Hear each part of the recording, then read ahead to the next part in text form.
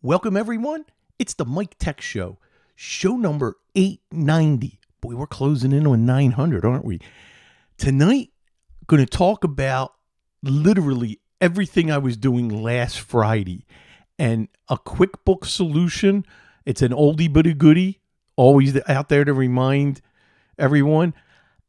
A strange Outlook view problem that's common, and you're going to have some great websites to back this up. What I did with a compromise system, and then somebody wanted me to deep dive Microsoft BitLocker. So I spent some time with ChatGPT and doing some research, and I put together a PDF download for tonight, and I tested it this time because the last PDF I had a problem. The link didn't work, and it took a listener to let me know, and then I was able to fix the problem, but I already tested it, so that's up there and ready to download. So that's the show, but an interesting problem that occurred tonight as I was getting ready. Anybody who watches my video on YouTube, and if you don't, hey, head over to youtube.com, Michael Smith MTS, and check out the videos for the show and click subscribe while you're there. I would greatly appreciate that. Well, I always put the Mike Tech Show logo and screen, a wallpaper that PhotoRay developed a long time ago for me to put on the TV. Well, I use Chromecast, which is connected to the TV, and that's what's running right now.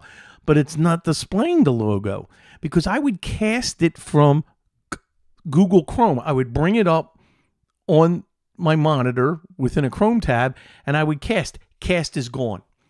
So I didn't have a lot of time to research this. I looked and it said, make sure you're up to date. Okay. Make sure the extension hasn't went into the overflow. It hasn't. Cast is literally gone from my browser. I need suggestions. So email me, miketechshow@gmail.com, because I really want to create that. It was working Tuesday night because I did my Frank Sinatra show Tuesday night. And by the way, I played music for 4 hours on Tuesday night. And I had a picture of Sinatra up on the TV. So the cast was working Tuesday. It's now Thursday, and it's no longer there. So something happened. And if you got any info, it's one of those little annoying things I would really appreciate. So last Friday, and of course today, days that my son needed off. So last Friday, he had a wedding to go to, had to get ready and everything. I was one of his best friends. Yes. And I was non-stop. Just all kinds of issues. And I want to share 3 of them with you. And then and then today, which is a whole new set of material for today, and I was just crushed all day. And I like being busy. You know, it's nice to be busy because the day goes quick, but you get tired. So here's what's going on for the first problem. I needed to install QuickBooks 2023 for a client. As a matter of fact, my client that's in Fort Lauderdale, and they're CPAs, and they need to open a file that was sent by a client, a portable file that they need to restore and open up. QuickBooks 2022 couldn't open it because it was generated in 2023. And I had not installed that or rolled it out because nobody asked me. Well, the owner, when I emailed, she said, oh, already put the download and the license information and sent me the folder that it's on the server. I was like, great, I'll take care of this. Installed the database manager. This is a domain controller, a real server. I installed that, and we ran into problems. I got 2023 going with the person that needed it. But when they tried to do multi-user, that means QuickBooks 2023, when I installed it on the server, not the whole program, just the database manager, it really didn't start. It was starting the other services, but not the 2023. And I did a repair from QuickBooks, and it was installing more things. I figured, let me reboot the server. I get everybody off. I reboot the server. The QuickBooks service won't start. And that was driving me crazy. And then I remembered, oh my. Whenever the QuickBooks DB, whatever number, if it just starts and stops right away or won't start, it's the DNS server service that is in the way. So the first link for tonight is QuickBooks 2023 and the DNS server service. And I've talked about that. So it all of a sudden dawned on me because I remembered having this problem a long time ago. And it's only on a real server that's serving up DNS that this would occur. So you temporarily stop the DNS server service. Then you can start the QuickBooks database, then go back and start the DNS server service. So one of the things now, and I did this with another client, and I'm going to have to do it now, you have to delay the start of the DNS server service. And you can script, and there's lots of great ideas in this thread that on Reddit that I am posting in the show notes, because it'll give you ideas of how to, if you run into this problem a lot, anytime the server starts, I now have to log in, and what if I'm not around? What if I don't know? And all of a sudden they're going to, if that service doesn't start, they're going to have trouble in multi-user mode. So that is the fix, and I just wanted to remind everybody that. So let's go back and extend the discussion with my client that had that RIA, and we had to flip back to SureWeb and Exchange host it. Well, Friday, I had done a full export of the IMAP folders. Right at the very top, I did a full export. Then went back to the profile with Exchange and attached the data file. Okay, everything's good. My client calls me up, Mike, there's nothing in there. As a matter of fact, even if you found something in one of the folders within this PST and you move it up to a folder on the hosted Exchange, you can't see it. It's gone. So here's the fix. When an Outlook folder type after exporting an IMAP account, there is an article on exactly what to do. And it is one of my favorite Exchange websites. And again, there's so much rattling around up here in my head. I didn't think about going to slipsticksystems.com. And that is something that you got to remember. You're dealing with Outlook, you're dealing with Exchange, whether it be hosted or Exchange 365. This has to be your first check, and that's Slipstick Systems. Incredible. This, you have to view the hidden messages. You change the view. You pick compact and apply current view to other mail folders, and once the filter is applied, you are able to view. Why is this why would Microsoft hide the contents of an IMAP account from a folder, in a folder? I'm speechless. I'm finding so many things over the last few weeks that Microsoft builds in and does with Outlook that just boggles the mind. I am shocked. Anyway, it's like we're going to be learning stuff and fixing problems forever, which of course we will.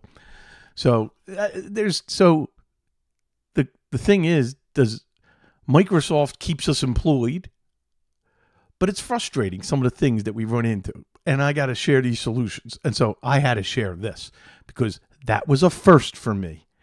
And some of you probably already, wow, Mike, we've done that before. Well, I want you to, and I'm going to share the screen right now, just quickly. When I go to slipstick.com, the front page is the most common things that is happening. How to block foreign spam. Automatically open new Outlook item when Windows boots. Save messages in new Outlook. Block external content in new Outlook. Create a rule to delete spam with no sender address. Open Outlook folders using PowerShell or VB script. It goes on and on and on. And you take a look at sync and share Outlook data, how to repair a PST, the top Outlook issues, the Windows Store Outlook app, the signature or stationery and fonts button doesn't work, Outlook's new account setup wizard. This is just a treasure chest of great information. It is a great resource. This is a site you absolutely bookmark. So to finish up client stories, the next link is going to be for Rogue Killer. Do not forget Rogue Killer. I remoted into a system on Friday where it was compromised and Malwarebytes didn't pick it up. Now, Malwarebytes is pretty good, and I use it. I still use Adware Cleaner. Rogue Killer sometimes just finds things that the other guys don't. And Rogue Killer again found, I didn't have time to deep dive everything it found. I just immediately quarantined it and the system became significantly faster and more responsive. So that was pretty cool. And I just needed to mention, hey, as there's going to be another link to Rogue Killer anti-malware. Now the next link is a YouTube video. This is a short video, and we actually have a client that needed to rip. He has not embraced Spotify or Audacity for playing radio stations or music. He has 65. He picks CDs. And, you know, it's funny. His musical taste is very close to mine. A lot of classic rock and alternative. It was pretty cool. So he dropped off the 65 CDs and said, can you rip them? And I had to research what was the best USB stick to use in a cheap Cherokee. And the consensus was the SanDisk 64 gig USB stick, because he had tried others and they didn't work. So we now are challenged with, what is the best way to rip? I have not ripped a CD in eons. I have not. I just don't live in a disk world anymore. Matter of fact, most systems I sell do not have it. As a matter of fact, he bought a system from us and there are no CD or DVD drive. Well, that's changing because I just ordered an external one that was delivered today in Pennsylvania, and my son is going to install it. It was taking too long to rip the CDs, and it would have taken 5 hours, and there was no way I can bill the client that. So he said, look, do as many as you can in an hour, and let's test. So that's what I did. So what did I find? Check this out. And you could just listen to it. It's how to use the classic Windows Media Player Legacy in Windows 11. Hi, in this video we're going to show you how to use the classic Windows Media Player in Windows 11. So it should be there by default, but if it's not and you can't find it, what you could do is type in features in the search box here, and then go down to the media features section here. and make sure this is checked, and then click OK, and then you should be good to go. And then all you need to do is search for Windows Media Player Legacy right there. And then you just go through your typical first-time run where you just do the recommended or custom settings like that. And so now you have it open. Now, before he goes on, I'm going to interject here. One of the things I found was I tried to get CDEX. I remembered that DB power amp that I had purchased, different ways to convert any audio format to any audio format, came with a ripper. The problem with that ripper, when we tested it, it would not download the artwork and all the info, and you got to have that. You have to have the artist and the track and the description. There were services that you had to pay for to get this. Windows Media Player was perfect. It downloaded it all quickly. Let me continue here. So to make Windows use it by default, you just pick the type of file you want to open. So let's say MP3 file. So if we run this normally, it's going to open the newer media player. But if we right-click on it, open with, and if you pick it from the list here, it's just going to do it one time. So you got to do choose another app, pick that, and then choose always. Now you can see the icon changes. Another great tip here. That older style Windows Media Player. So once again, just make sure you have that enabled in the features here, and then just do a search for it to run it once, or just pick the type of media file. You know, if you want to do a MP4 movie or MOV or whatever, just right-click on it, open with, choose the classic Windows Media Player. Okay, but here's the thing. He doesn't go over ripping because it is automatic. When you put the CD in, it will read it.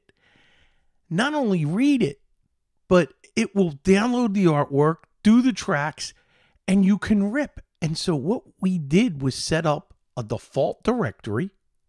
Very easy to go into settings and set the default directory.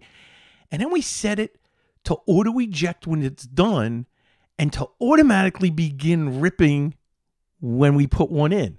We were able to knock out 16 CDs in an hour. And then my son he came over to pick up the CDs and drove his car. My son tested the USB stick. It worked perfectly. So now, what we're scheduling next week, I ordered the external drive for him, and we're going to teach him how to do that. So I needed to look how to get Windows Media Player installed because my son's going to have to do that when he goes on site, most likely Monday. And when he does that, then he can teach him how to rip, get it all set up for him. And we've now taught the customer how to fish instead of fishing for him and charging just an exorbitant rate for that. It's just not worth it. You know, I couldn't do that. So now he's armed. But that was a first. It's been a long time since I've had to rip a CD. And if you were ever in that situation, hey, Windows Media Player is right there and is perfect for this. All right. I want to now dive into BitLocker. We had an email from a listener that I read and commented on. And now let me go over some more details. And this is like soup to nuts. Everything you want to know about Microsoft BitLocker, but we're afraid to ask. Its full disk encryption feature is included with the professional and enterprise editions of Windows operating systems. It is why, and they began that with Windows Vista. It is why I make it mandatory for the Pro version of every operating system. Yes, I know the Windows 11 Home, it's not the full Microsoft BitLocker.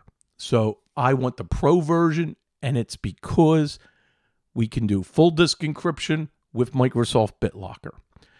So here's a detailed explanation of Microsoft BitLocker encryption. You have volume encryption. BitLocker operates at the volume level, encrypting the entire volumes rather than individual files. It supports both operating system volumes, where the OS is installed, and data volumes. The encryption algorithm. BitLocker uses strong encryption algorithms to protect data. So you can, the standard AES 256 bit key. Key protection. And this is what the big question is. BitLocker uses a combination of hardware and software-based protection mechanisms for encryption keys. You always hear the term TPM. That's Trusted Platform Module, which, by the way, is required for Windows 11. So that's one of the things where you got older legacy systems that can't run Windows 11. There's so many things. It's processor, the graphics card, but it's also the TPM. It's a hardware-based security feature that can be used to store the encryption key securely. BitLocker can be configured to use TPM only, TPM with a PIN, or TPM with a USB key for authentication. Users can also opt for a password or a startup key stored on a USB flash drive for added security. One of the questions was, well, you could bypass the Windows password if you're not prompted with a BitLocker. Well, no, because once the operating system loads, you're done. And before that, if you try to boot, and trust me, this I have done. You have a BitLocker encrypted system, and if you put a boot CD in, figuring, hey, I'm going to use that trick and I'm going to bypass it and get in, guess what? You can't read the hard drive. If you boot before the full operating system has posted, you are not getting in because the drive is encrypted. So now if someone compromises the password, sure. Well, if someone compromises the BitLocker password, you got the same problem. Pre-boot authentication. BitLocker requires authentication before the operating system boots. This ensures that the decryption key is not exposed during the boot process. If TPM is used, it can verify the integrity of the system files and only release the encryption key if the system is deemed secure. And that's what TPM does. And that's why it's hardware built in. All new systems will have it. But it's why you go back in some of the legacy systems, they don't have TPM built in. Okay. Key components of this. BitLocker drive encryption, obviously. BitLocker to go. Don't forget about that. You can have a portable disk, portable hard drive, portable USB, and you can BitLocker it.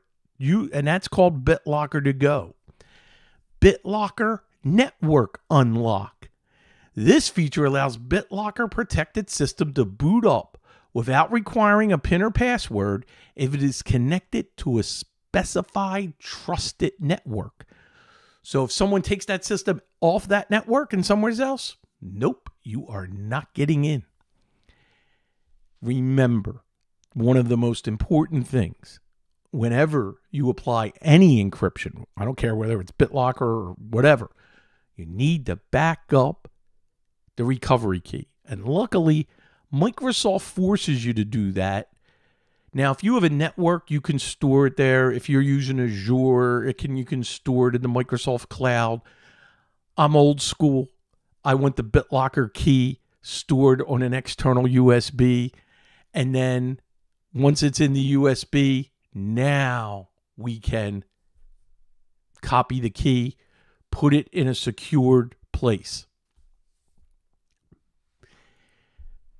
BitLocker management. BitLocker can be managed through the BitLocker Drive Encryption Control Panel, a group policy, or through PowerShell commands.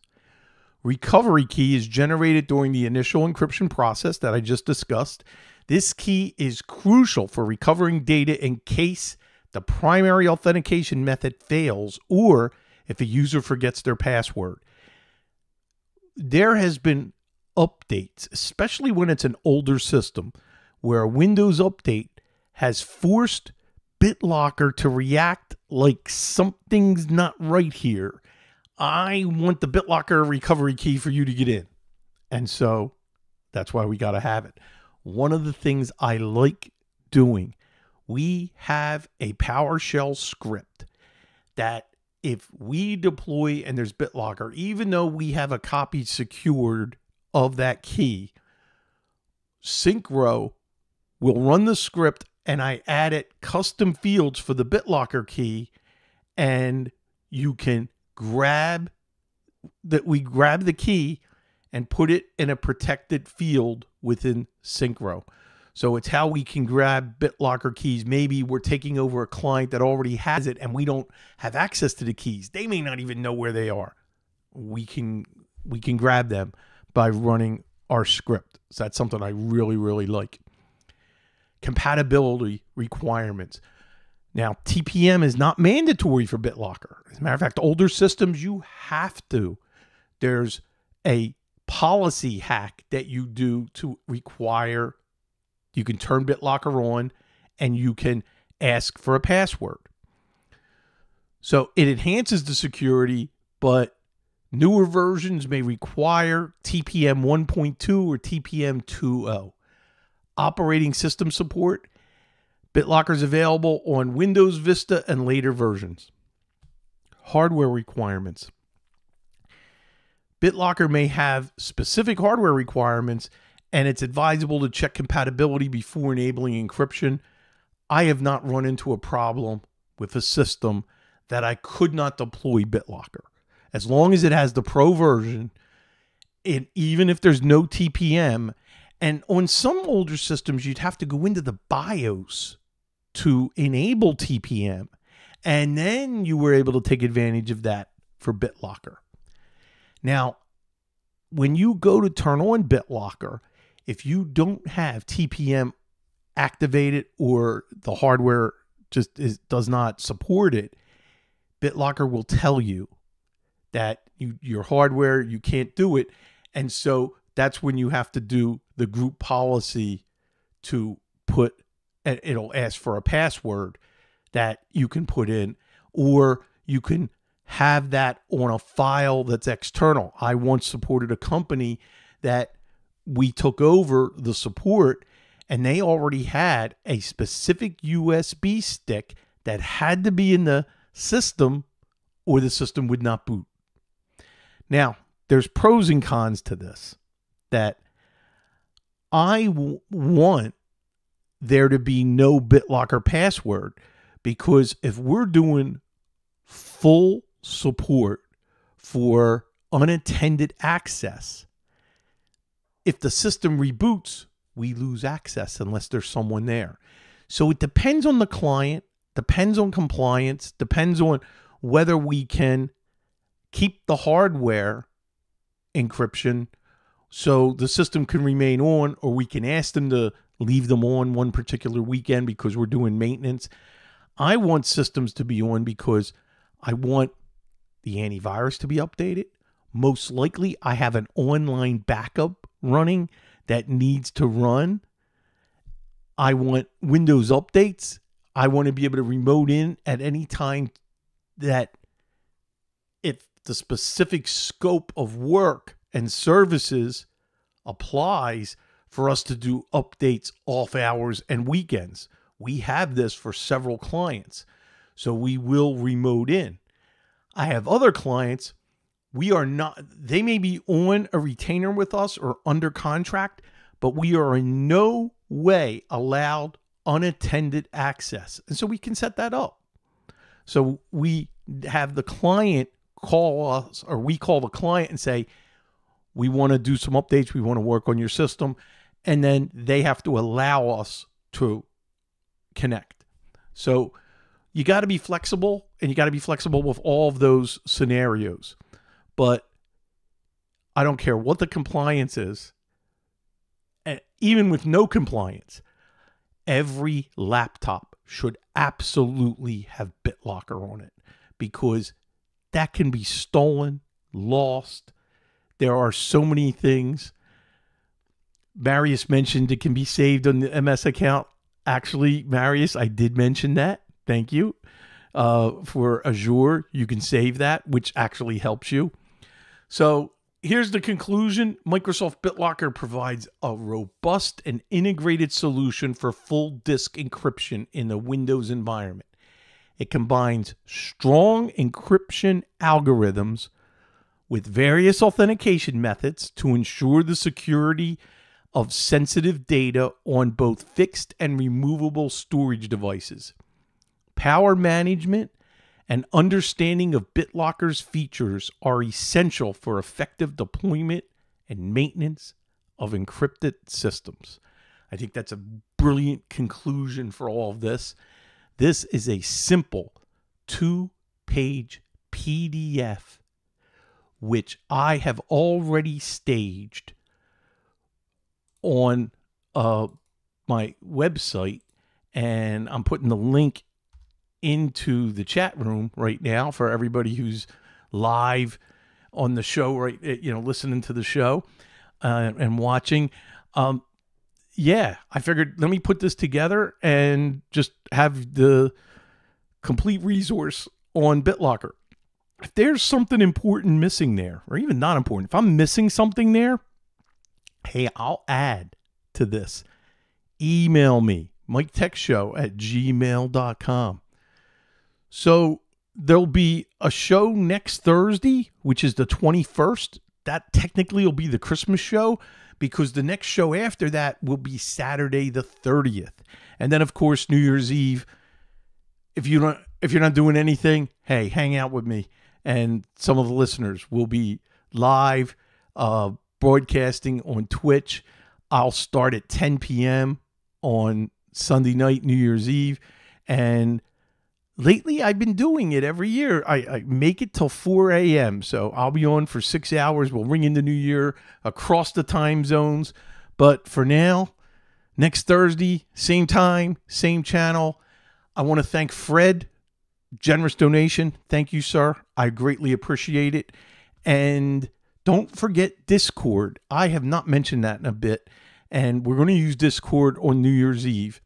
And Discord, think of it as forums where there's a section for the Mike Tech Show. And it's free to sign up. But you can do video, chat, there's questions. It has been a while since I've been there. I apologize for not maintaining and being in the Discord. I absolutely will be in there this week. And I want to put some comments up there and getting ready for New Year's Eve. So if you don't know, go to MikeTechShow.com. There is an invite link where you can click on every show in the show notes for Discord. Click on that, sign up. Then you got to make one post to prove you're not a robot. So just say, hey, Mike from New Jersey, and I just wanted to say hi and joining.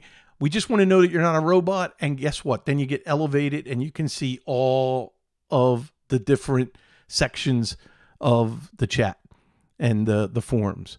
That is it. Everybody have a great week. See you back here, same time, same channel. Bye-bye.